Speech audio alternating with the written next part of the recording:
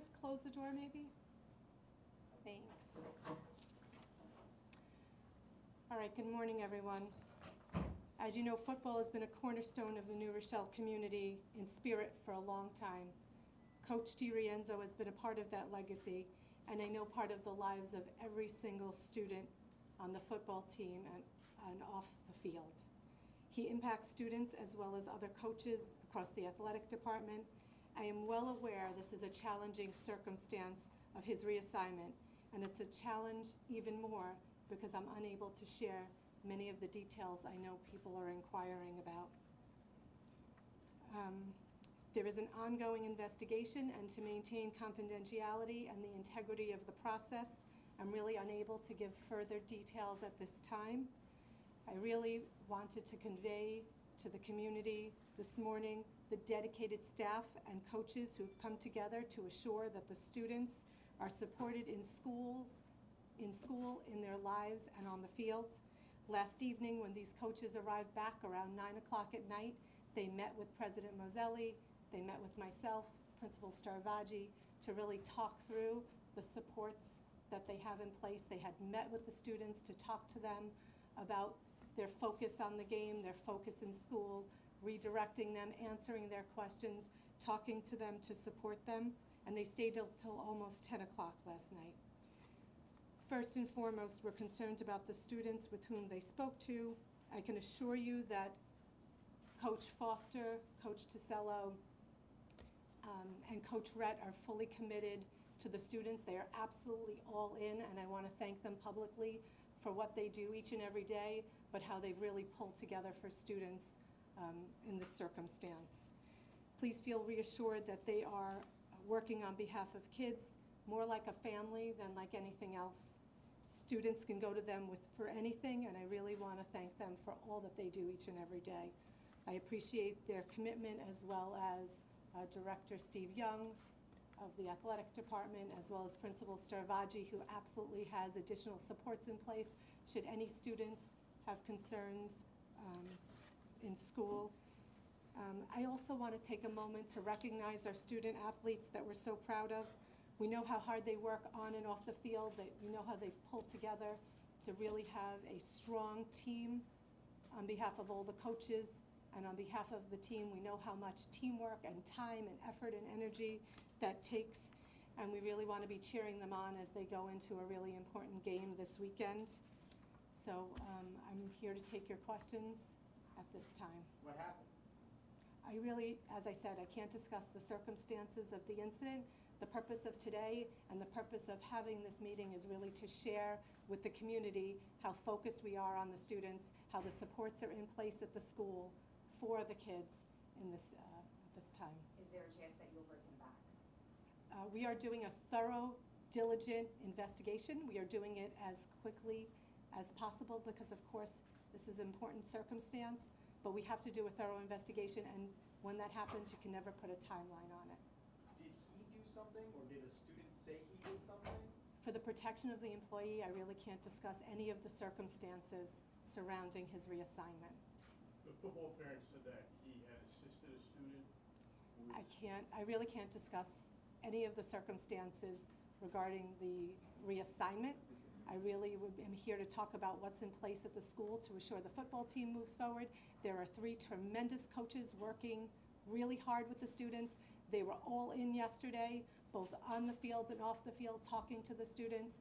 And I want people to know that we value the coaches and the supports that are in place. This is an important sport. We are all proud of the work the students have done on this team. We know that this is a critical time, but we are required, and it is important that we fully investigate the reassignment, the incident that led to the So I've had children in the district I'm Tony Aiello from Channel 2. I've had children in the district for more than 10 years. And I've been getting emails from the district for at least that long. I've never gotten an email like the one that you sent out yesterday, where you named someone who allegedly did something before you determined whether what this person allegedly did, he actually did. So I know that some people are concerned about due process. Can you walk us through your thinking that led up to the email and the naming of the coach? So I won't talk about necessarily what happened before, but I think when you're in a circumstance where you're reassigning someone, that's a significant piece of information that should be shared with the community. Just the reassignment, it makes it serious. And so that is the thinking. It wasn't actually the only one. In the past, there may have been conversations about whether or not we have been transparent about information when it comes to students and safety and concerns. And I think reassignment of a staff member, especially someone so prominent, who was ready for practice yesterday and who has a game coming up, rises to the level to let parents and community members know. It is the reason for this press conference, to let them know we absolutely have children's best interests in mind when we're thinking about supports for them, how we have things in place with the other coaches, how we're all pulling together for students. And while I know it's really difficult for me not to be able to share details that people are interested in, it is for the employees' protection, and reassignment is pretty significant to me. So early in your tenure, is this an indicator of what your mindset will be going forward when other staff members inevitably are accused or suspected of violating a rule, a protocol, a guideline? If it escalates to the point of reassignment, you can expect it. Absolutely every single circumstance, when something happens, the details matter, the investigation matters, the information we have at the time matters, and that's how we make our decisions on the details of particular incidents. But if it escalates to the point of reassignment, I think it's only fair that the community are aware. And what is the current reassignment? What is his status right now?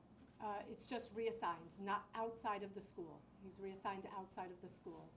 Dr. Fago, have you talked to him yourself? I am not conducting the investigation. We are conducting an I am not myself. I have not spoken to him myself, but an investigation is being conducted at the school. You're about to face some very upset community members, support professional athletes are here. Are you prepared for that? Because they are very upset. Mm-hmm. How prepared are you to go into this next room? As prepared as I am to talk to you. I mean, to be perfectly honest, it is very hard when you're upset to hear, I can't share the details that you want to know. All the information that you're asking of me, I'm unable to really share with you and let you know what you're here for. But what I did feel was important, that everybody had all the information at the same time. Calling a press conference doesn't sound supportive, but giving everybody through your lens, we're able to give everybody the same information at the same time, which is that the students are supported, we are caring for them as we always have. We have incredible teachers and staff and coaches at the school that are working side by side with guidance counselors and students should there be a concern that they have. And that's what I want to convey to everyone today through your lens, and certainly what I'll convey in that room. Can you be a little more specific on the protocol, on the policy that may have been violated? I mean, Unfortunately, I can't. Nothing surrounding that. And that's the most challenging part. What you're asking is what's most difficult for me, because of course, people want answers to that specific question. But because I'm unable to share it, it's to protect the employee. It's a challenge to say, to not answer the questions that people want answers to. But please know that we will absolutely have a diligent, thorough, expedient investigation as much as is possible with the information as it comes to us to be able to resolve this. But it was a policy violation or procedural violation? I did not say that. I said I was unable to discuss what transpired. I cannot discuss anything regarding the employee, only that we have the supports in place to deal with the students and to work with them and work with families. And I hope to be able to convey that to the families in the other room. Was the reassignment your decision? Ultimately, it was my decision. How would you describe how difficult the decision was? Anytime you deal with staff matters, it is a challenge. And so while I can't share absolutely any details, as I mentioned, and I don't want to sound repetitive, but I can't share the circumstances, it's always a challenge when difficult things happen and you have to make a decision. Did you seek legal advice? I am not going to discuss really the protocols in place in the district. Please rest assured that due diligence and ensuring that we are fair in the circumstances is in place. Did the parents of the student ask can't really discuss any of the details. It would be unfair of me to share. How common within the New Rochelle School District is it for a teacher to be reassigned? That, I'm sorry, I did not bring specific data on. I will tell you that a second person was reassigned yesterday. Related to this? Nothing to do with this, totally separate incident. Now, how come you did not, did you put out a message or an email about that Yeah, other I'll person? forward it to you, ma'am. Okay, Yeah. gotcha.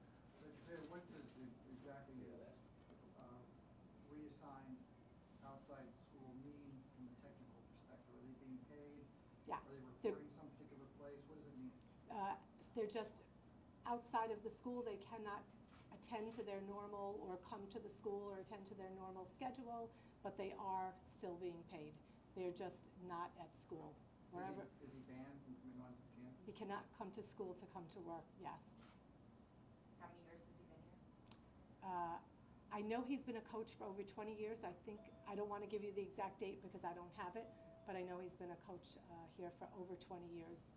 Can you characterize how the athletes took the news of the reassignment?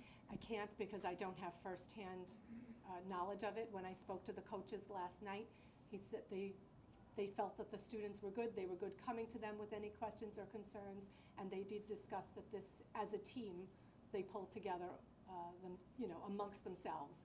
And so they did not indicate to me anything outside that team family. It felt like the family was taking care of the family and the kids were good. So I did not get specifics on their And reactions. you referenced this in your statement. Are you feeling any extra pressure or concern because it is so early in your tenure?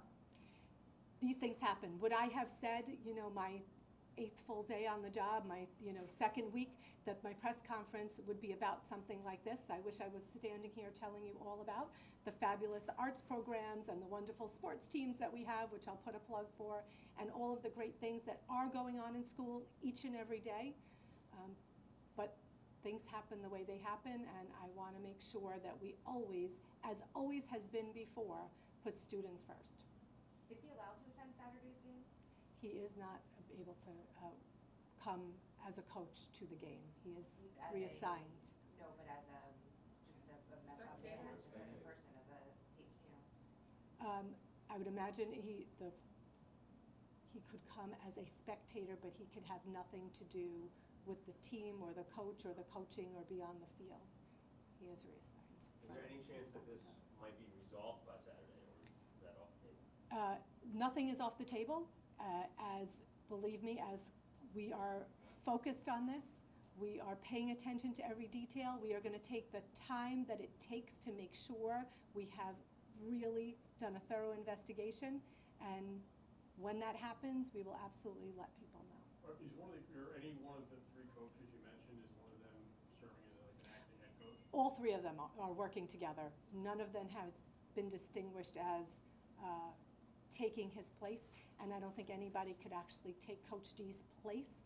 But because they work all together so closely, they are, I know speaking to him, I know that they are fully capable of carrying out the kind of team and coaching plan that has been in place. They feel fully confident that they're able to support the students with the game plan that they had, and to support the students emotionally and like a family, deal with any other things that come up for them. So they can communicate with him about the team, he just can't be there.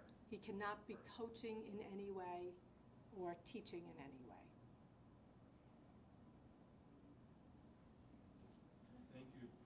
Thank you. Thanks, I appreciate it.